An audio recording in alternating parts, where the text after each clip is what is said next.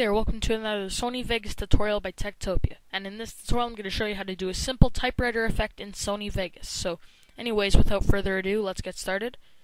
Here we are in Vegas 8. Let's go over here to this column at the far left of our timeline. Let's just right click here and hit insert video track. Or you can use the keyboard shortcut Control-Shift-Q and that will pop up new video tracks. But I'm only going to have one video track up, so here we go. So with our new video track, let's just right click inside of the video track and hit insert text media, and now we can type up one letter. I'm just going to do capital T for Techtopia.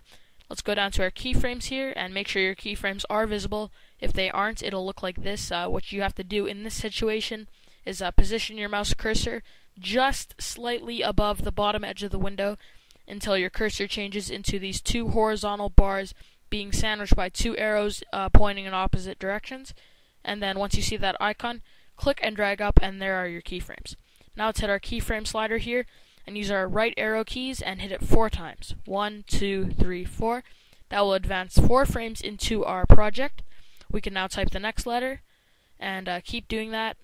1, 2, 3, 4. And just keep moving 4 frames in and then typing. Simple.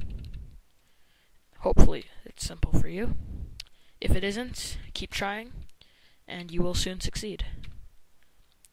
Okay, let's try and speed this up here. I don't want to take forever.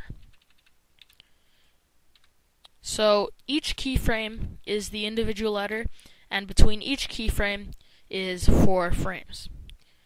Let's just move that a bit. Okay, now let's play it back. Now if all goes well, we should have a very simple, very primitive typewriter effect.